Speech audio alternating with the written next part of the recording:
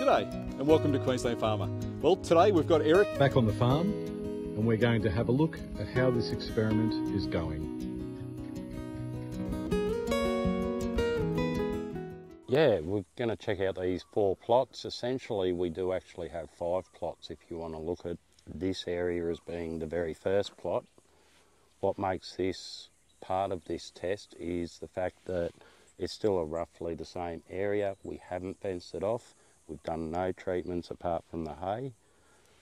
And you'll see that because the cattle are still on it, there is very little growth coming back.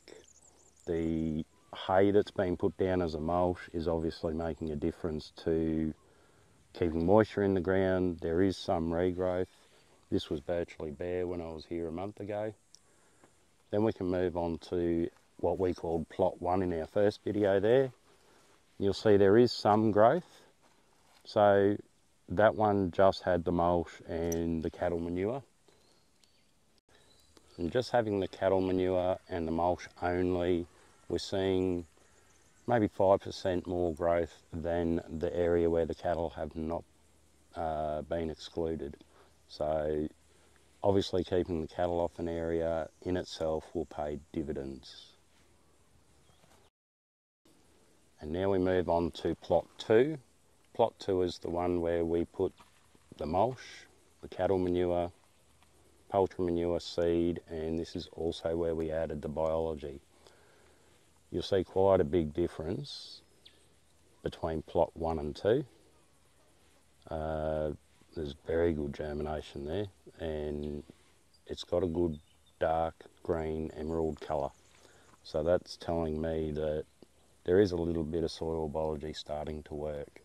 You'll see there's patches where there is no mulch. All the little plants are actually struggling a bit, but where there is mulch, they're doing quite well. Nice strong growth. So we've had excellent germination in this patch. Moving from plot 2 to 3, you'll see very similar germination to plot 2. The difference in this plot is that we didn't add any biology. It's still very good germination. However, the plants just don't look quite as vigorous and quite as green. So to my mind, that bit of biology coming from the wood chip pile was definitely worth adding. So now as we move on to the last plot, the plot 4, you'll see apart from what was already growing here and struggling, we've had very little, if any, germination of the seed we've put down. We also put poultry manure on here. I believe that's helped green up what was already growing here. But because there was no mulch or biology, it's just not really coming back as well as the second and third plots.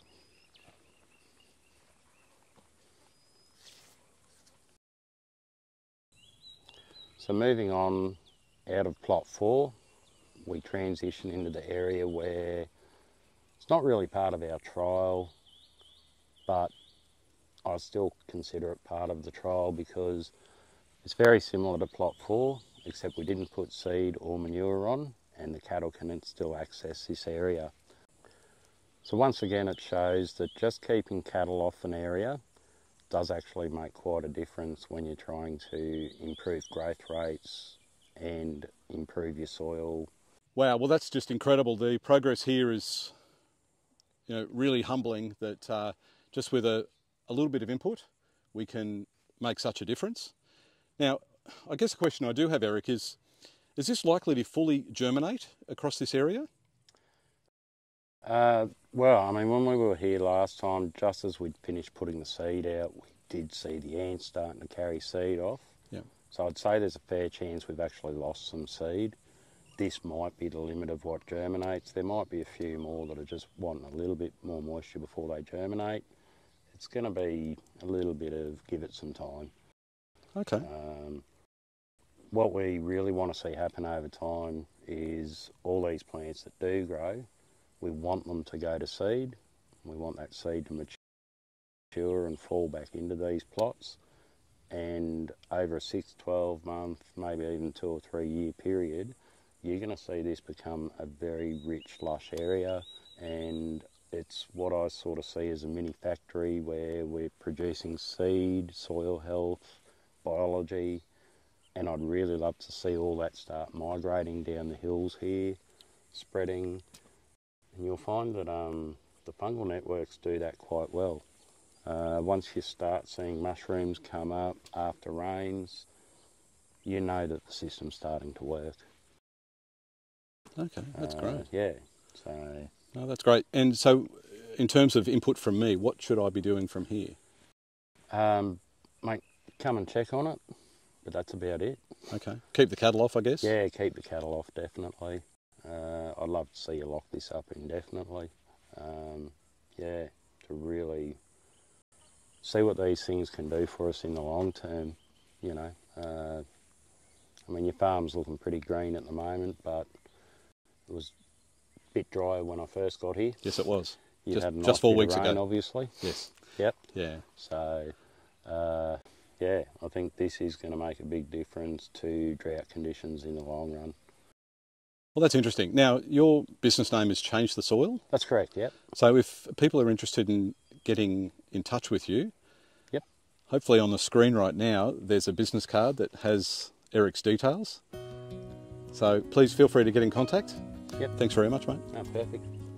That was certainly interesting to see the progress of this experiment.